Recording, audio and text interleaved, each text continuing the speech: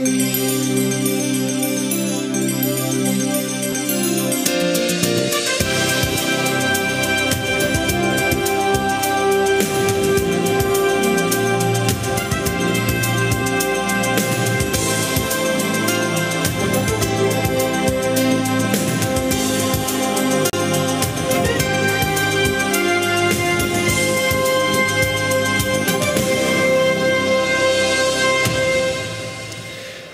and welcome again this afternoon to the group exhibit for hydrogen fuel cells and batteries here at the Hanover Fair 2016. My name is Michael Sinclair and I will be the moderator for this next discussion. I welcome anybody who's standing to please sit down, have a seat. There is table service for refreshments, so sit down and make yourself comfortable and enjoy the discussion. Questions, if anyone has any questions for our guest anytime, just please raise your hand, wave to me, I will bring the microphone to you.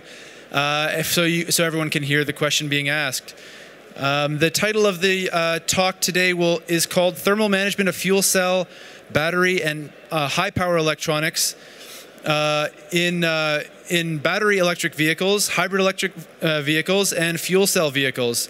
Joining me on stage is the Technical Business Development Manager at Dana Holding Corporation. Please join me in welcoming Nick Kalman to the stage. Thank you very much.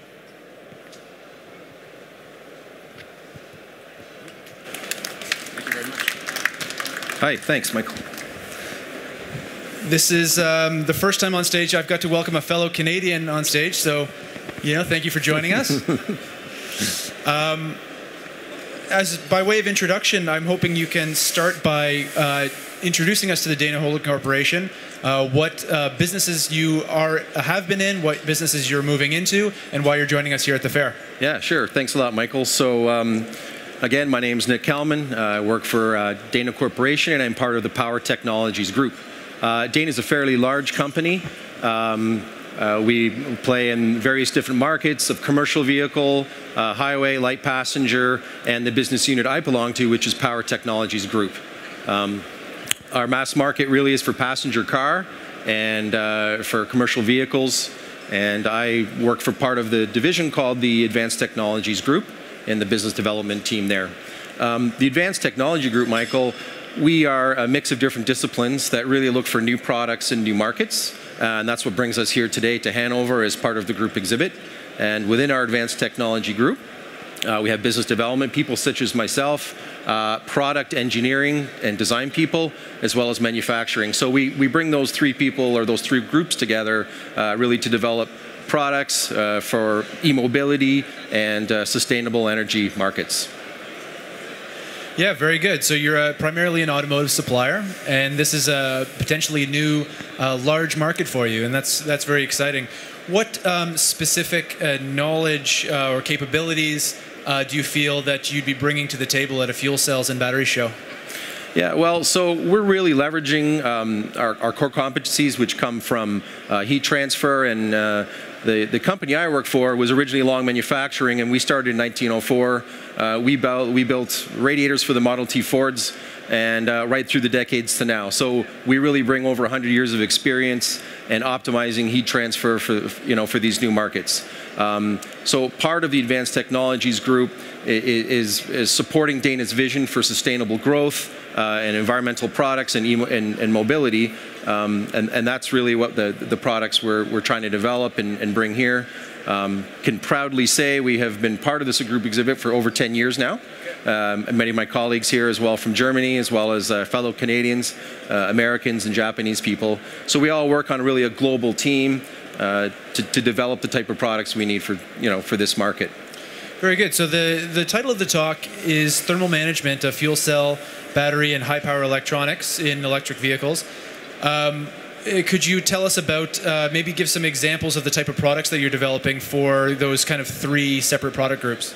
Sure. Let me start with, I'll start with, well, the three main product areas, of course, are battery cooling, which is a couple types, power electronics cooling, which we'll talk about, and then fuel cell vehicles. So for battery cooling, over at our display here, we have two main types of battery cooling. One is intercellular cooling, which is where we have liquid cooling directly in between pouch cells for hybrid and electric cars.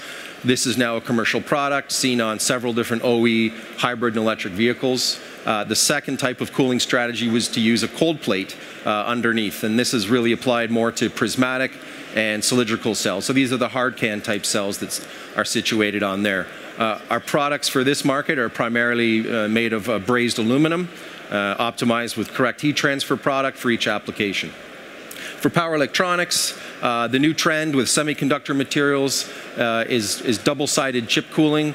So you're now seeing higher power fluxing through the inverters and the power electronics, higher heat loads, and of course you need to protect those devices from failing. So we've developed a number of different solutions, again, with brazed aluminum into this market. And the key one I want to point out there is traditionally this market was served with many copper products. When a lot of the integrators came to us, they looked for solutions that would be lighter and lower cost. So we used our knowledge of aluminum joining and stamping and heat transfer to provide an aluminum solution to that. And we're proudly launching products right now towards that market as well. For fuel cell vehicles, we have a number of different heat exchangers that we've developed, all for the balance of plant system, whether it's on the cathode or anode supply system. These are in development, of course. We also do have some commercialized products into the material handling industry already, again, to manage your stack coolant loop for that market. And these are all also aluminum products. Very good. So it's quite a wide portfolio of products that you're developing. If I'm a prospective customer and I come to you with a particular design challenge or application, I guess how does the typical interaction work, with your company? Well, really, we have to look at each request on a business case, type of a system, and from that point, we screen it into our business development. We involve the engineers, and we take a look at it. And what we really try and provide is a custom-tailored solution for each application. So using our knowledge between product engineering and manufacturing, work with the customer, and the earlier we can work with the customer on what they need, the more we can drive out cost and really try and provide an optimized solution that's going to fit. So that's really how the customers react with Dana. It starts with our business development team, and then we kind of expose them and use the necessary engineering tools we have in our product development centers and apply our CFD and FEA and present them with a solution. And if it looks like it's going to move ahead, we begin prototyping and move on to commercialization, such as some of the products we have here in our booth today are commercial products. 10 years ago, we had a nice collection of prototypes and engineering reports and modeling results, and here we are 10 years later, and we can show some products that are finding their way onto commercial programs. You're obviously building on a lot of history of technical know-how. What can you say are the more unique challenges that you're faced with in electromobility? Again, like all industries, everyone wants lower cost, lighter weight, more compact, and long durability. Some of the key challenges that we see on with e-mobility for battery cooling and fuel cells, there's a real need to limit contaminants and have clean processes. The coolants that circulate through these systems can often be subject to high voltage, and the way that they're brazed or joined has to be done in a very clean process. At Dana, we have a fluxless brazing process that we apply to join our materials. This leaves a very clean surface and avoids certain conductivity concerns with different types of applications. So, yeah. So yeah, we have, we're obviously here talking about e-mobility, but what about other market segments, other related market segments, such as distributed residential systems, off-grid systems? Are those markets that you're also considering?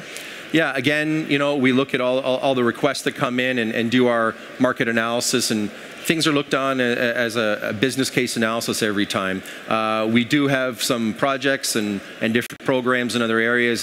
One, for instance, is material handling industry for forklifts, and we do have products that we've launched into there. At this point now, we're also looking at sustainable energy, even areas such as wind power have needs for thermal management that we're beginning to look at as well. So we're not just limited to automotive, of course, or transportation. We're looking at many different aspects here. People industry-wide are very much predicting a mix of technologies in the future of vehicles. From the three that we've mentioned here: fuel cell vehicles, battery vehicles, and hybrid vehicles. how, as someone who is working in these areas, how do you see this unfolding in the marketplace? Will we see kind of a mix, an even mix of these technologies, or do you see the industry converging eventually on a singular technology? Okay, that's a great question, and I think there's probably a lot of different answers out there for that. So I'll give you my perspective at least. I think in terms of e-mobility, when we look at all the various options and we talk about hybrid cars, pure electric cars, and fuel cell cars, at the end of the day, these are all electrified powertrain.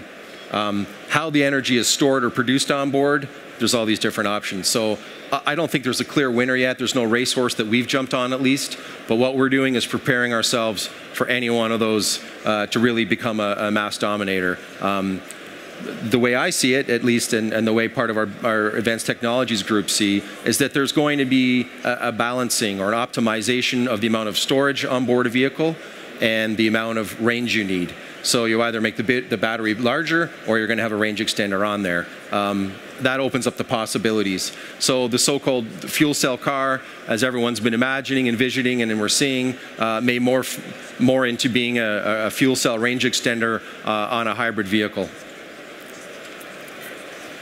Just like to remind the audience that at any point, if you have any questions, just let me know. I'm looking around the audience now.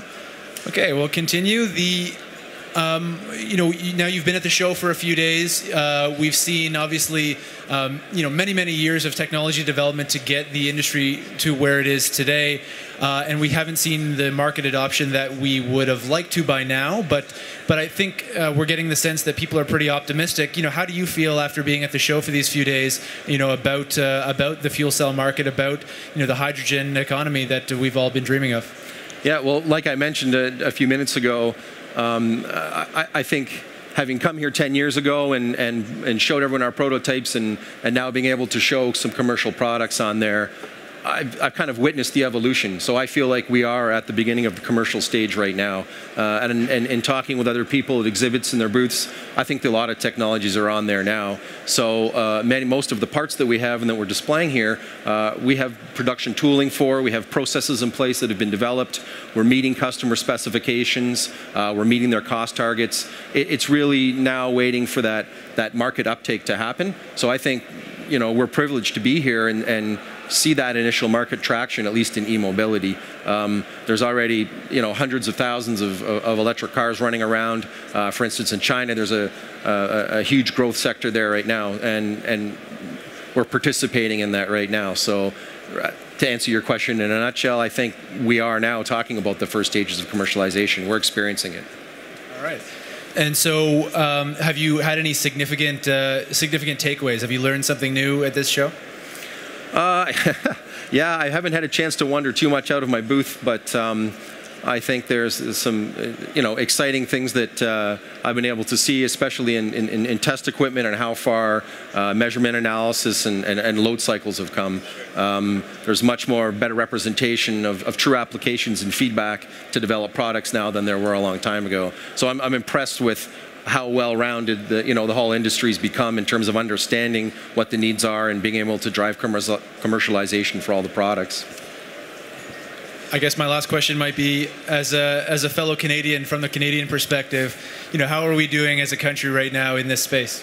Well, I think you've just got to walk around here and have a look that there's a good Canadian presence. Part of the Dana Technologies, where I come from, near Toronto, Ontario. We have our product development center. There's a number of us here, and then you can walk around and take a look and see Hydrogenics and various other people who are here as well. And even more importantly, I think at 5 o'clock today, these Canadians are hosting a reception here as part of the Canadian Council. So of course everyone's invited as well to come and join us and just see what the Canadians are up to. Thanks for the question.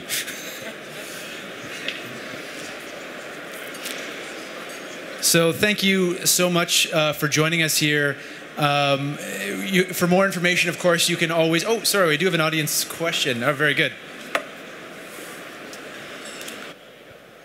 Do you think that fossil fuels become obsolete? And if yes, then when?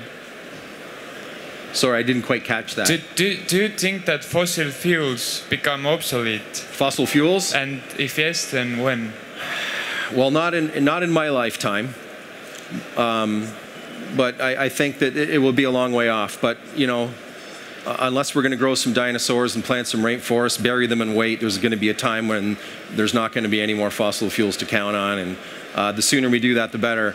I think the limiting factors is really going to be more driven by environmental and pollution and health of society and globally is what drives the companies that are here, I think, to achieve higher energy and pollution-free stuff. But for now, I think for the future, there's a significant part of the market share that will remain fossil fuel powered, and the gains in efficiencies and environmental that we're seeing conventional powertrain under development right now are incredible. For instance, the whole aspect of 48-volt hybridization and doing mild hybridizing can save a huge amount of pollution and energy just in putting a light hybrid on every conventional powertrain out there. And then at the same time, as we see the market mix for electric and more hybridization for fleets come in, that's going to pick up the other part of it. So. All right. Well, this has been an enlightening conversation. I really do appreciate you being here with us. Obviously, there's a whole lot of information that we can learn about thermal management of fuel cells, batteries, and high-power electronics from Nick here at the Dana Holding Corporation booth. More information, of course, can be found there at B63, so that's just over that way. If you could all join me in thanking Nick for coming up here and being with us. Thank you very much. It was an honor.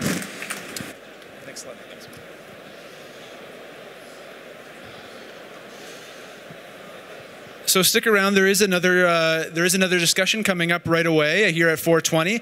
The title of the discussion is Greenlight Hydrogen Infrastructure, and that's with Greg Walsh from Greenlight Innovation. So stick around, and we'll be right back.